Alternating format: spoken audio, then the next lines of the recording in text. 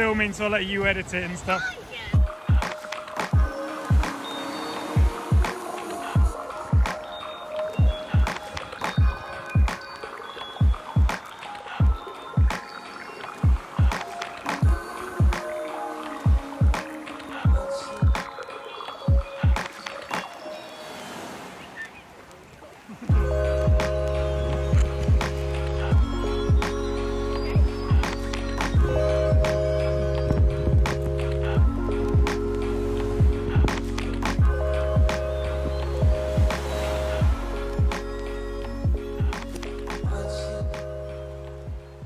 Hi everybody, welcome back to The Average and welcome to my kitchen. Today we are going to be trying, or attempting anyway, to make ink, and I hope that you guys will enjoy this video because I think it'll be quite fun. I don't know what I'm doing. I've learned everything that I use in this video from this book called Make Ink, a Forager's Guide, I can't say that word, to Natural Ink Making by Jason Logan. I will link this down in the description if you're interested in trying this out for yourself. I'm going to be doing a few different recipes that I'm going to try myself because we went to the beach and I picked up a lot of shells for this interesting inking adventure. So for this project you will need these items.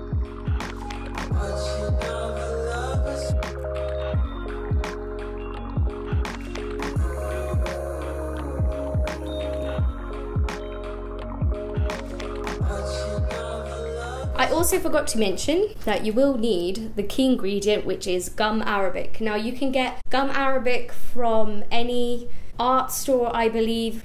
You should be able to. I got mine on Amazon. They're only £6 a bottle, which is quite pricey, but I think that we'll be using like a little bit because they're going to be what binds our inks to the natural pigments together. Also, you will need some ink bottles. Now I'm using some old face wash ink serum-y type bottles, which I think will be perfect for like making ink. What I'm going to do is wash these first of all. I'm going to boil the glass in some boiling water just to make sure it's completely sterile and it doesn't interfere with any of our inks. So I'm going to do that now and then we will get on with our ink making.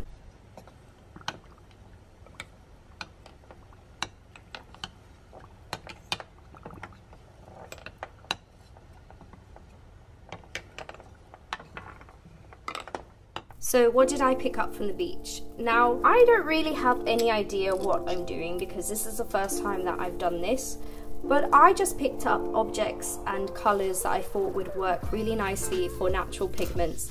I'm not sure if they're going to work, but in the book, Jason says to just have fun with foraging and picking up and experimenting with random things that you find, and I think that's a really cool idea.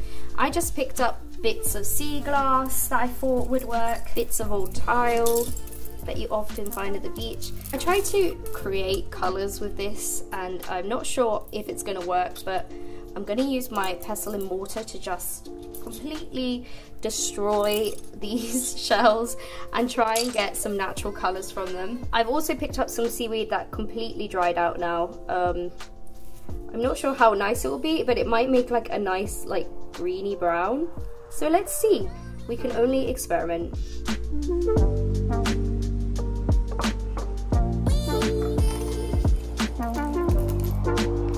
So I would like to just state for the record that obviously I am not an expert, but I'm just trying out what the book told me and I'm just going to try and have fun with it and let's see what happens. So I've got a lot of blue tiles and blue shells here that I want to grind up. Let's just try this. Got a lovely lot of glass shards flying out at me, so that's great. Yeah, I would heavily suggest wearing a mask for this because as you can see, a lot of dust particles are flying up, so you don't want to inhale any of that. It's kind of dangerous, so please be careful if you try this at home.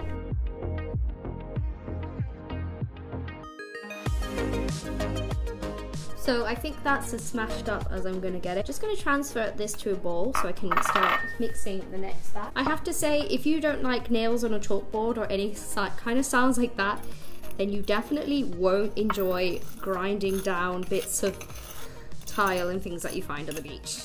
They came out with a bit of a grey type of pigment, but there is a little bit of blue in there, so I'm going to hope that this will become a really cool grey. It would be kind of nice to have ink of. Obviously it's not kind of the pigment that I thought it was going to be, But then again, I don't know what I expected, because probably most of the items that I bought were mostly white with a bit of blue. So let's see, I think it looks kind of cool, so let's see how it turns out. I'm going to put that to the side for now and start to grind up my next item.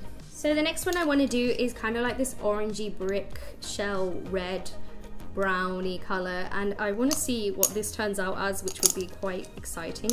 I think it is going to be like a little bit of a brown, but I also got this like cute yellow shell. Probably will add just a little bit of yellow, but not too much, because it looks like it's a shell.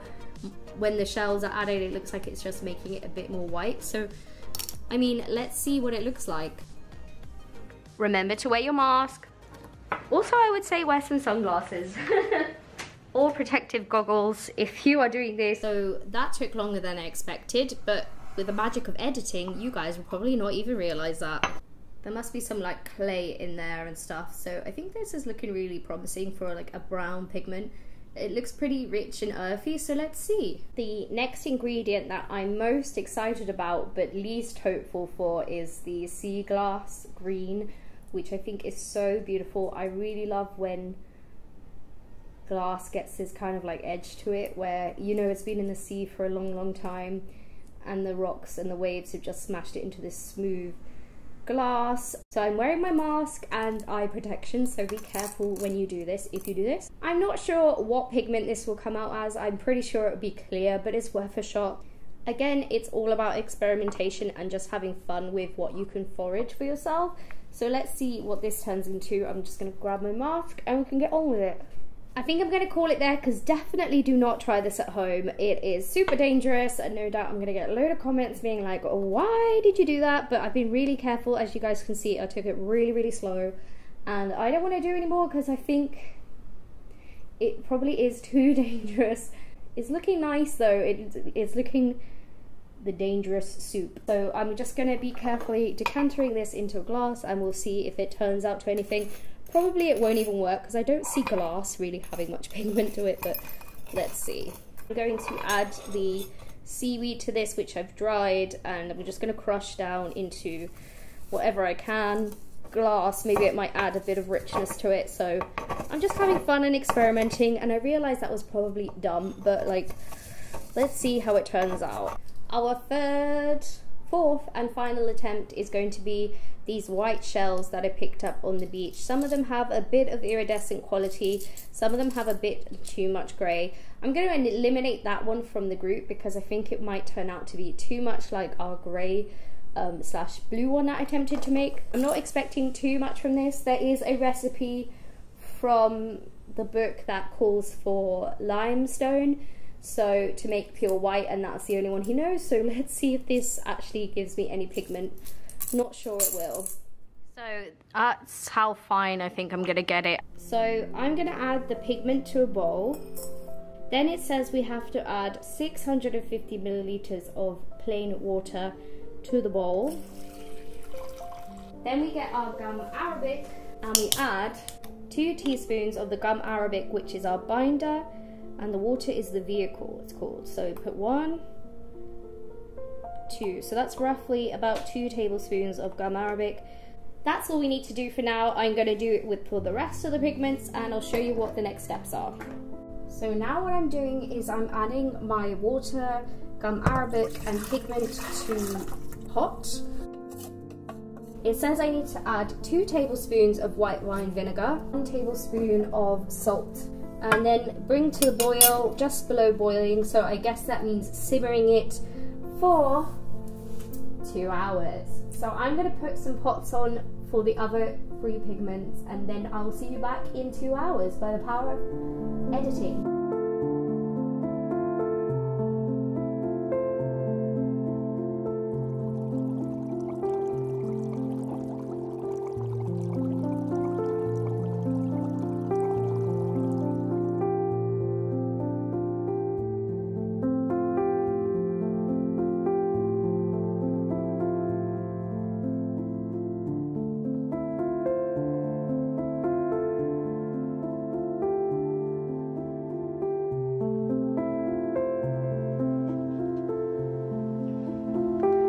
as expected, pretty much nothing on that one, although it does have a little bit of like a greenish tinge.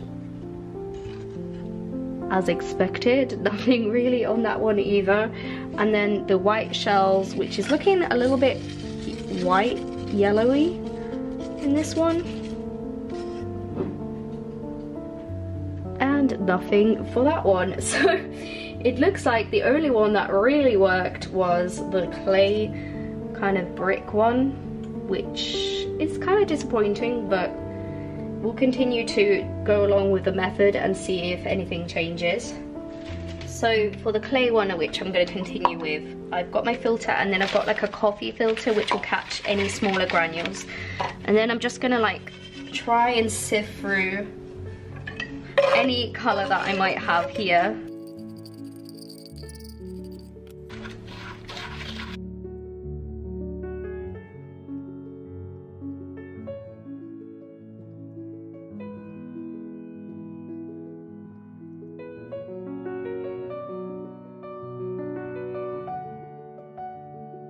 So as you can see, I'm filtering out all the colors now. This one is like getting stuck in the filter paper, but you can see that it's got like a really nice color to it. The pigment is kind of coming through for this one. It's very yellow.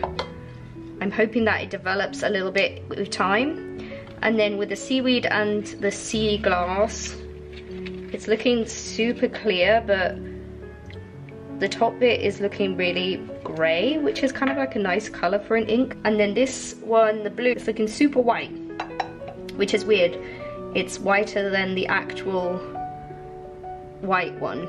So first I'm going to prep my bottles a little bit, because it says to add some whole cloves to the bottle to help the ink last and not make it go mouldy. So I'm just using these cloves.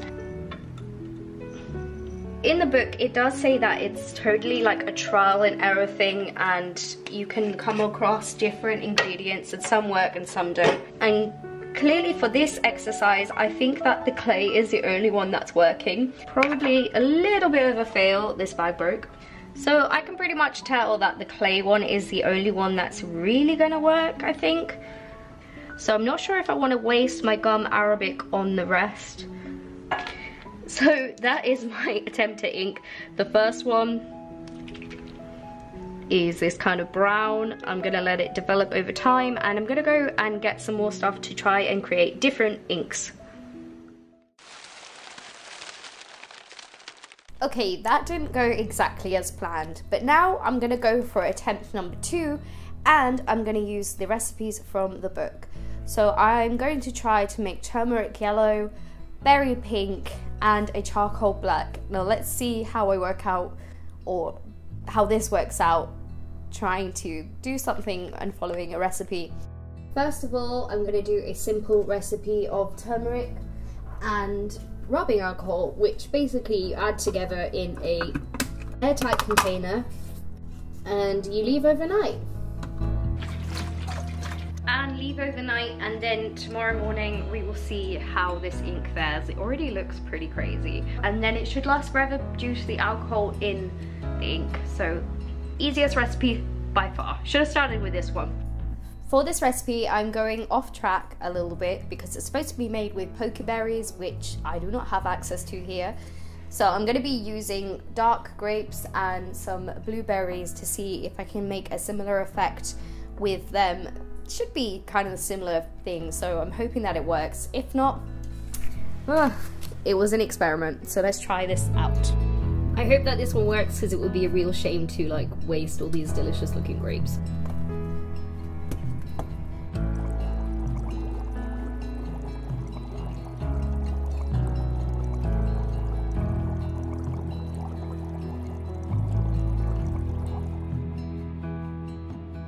So while that is cooking, I'm going to attempt to make a black vine ink, it's called. So you can get some lengths of grapevine and burn them and stuff, or you can just get some charcoal if you have any lying around your house.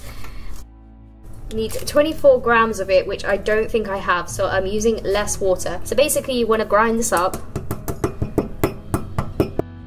Then you want to add it to a bowl and slowly add the water in. Then you want 3 large teaspoons of gum arabic.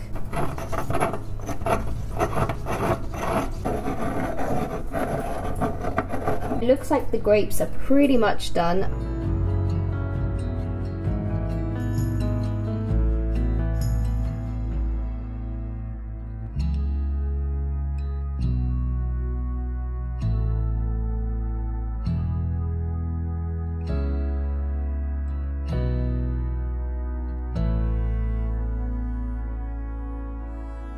So first we're going to try the black charcoal, try the turmeric yellow. The turmeric yellow needs like overnight to like sink in, but I'm going to try it anyway. And then the pink purpley grape colour, which I'm super excited about. Let's see how that goes. So I'm just going to let them sit in there for a little bit to let the colour develop, because apparently once it dries as well, we will see what it really looks like. And that is the end of the video. Through a few ups and downs, one messy kitchen later, I have created about 4 inks that I'm sure I could probably use in the future. I'll do a quick like test of them now to show you how they develop overnight, and I hope that that shows how interesting and fun we can have with these textures. That's going to play now, but I'd just like to say thank you to everybody for watching, and please like and subscribe, and I'll see you next time. Thanks for watching. Oh, and if you'd like to join my Patreon, I've got a few different Patreon rewards down below, so please check those out. Also, let's see how those inks did now. Bye!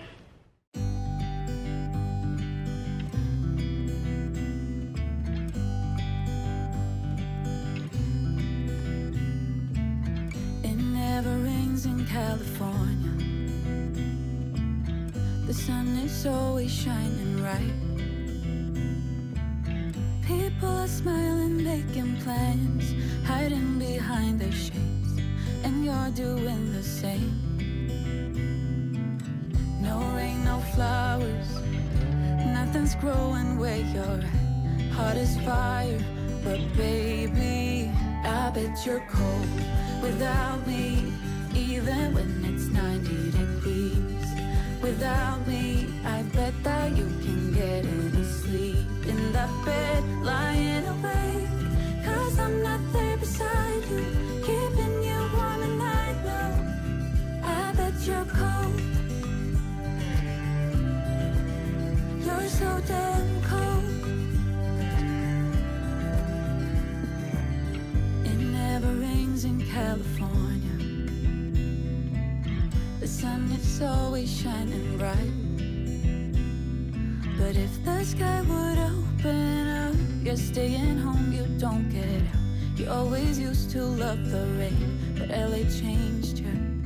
No rain, no flowers, nothing's growing where you're at. Heart is fire, but baby, I bet you're cold without me, even when it's 90 degrees. Without me, I bet that you can get any sleep in that bed, lying awake, 'cause I'm not there beside you, keeping you warm at night. No, I bet you're cold. You're so damn cold. I bet you're cold. You're so damn cold. No flowers, nothing's growing where you're at. Heart is fire, but baby, I bet you're cold without me, even when it's 90 degrees. Without me, I bet that you can get any sleep in that bed, lying awake, 'cause I'm not there beside you, keeping you warm at night. No, I bet you're cold. You're so damn cold. It never rains in California. The sun is always shining bright.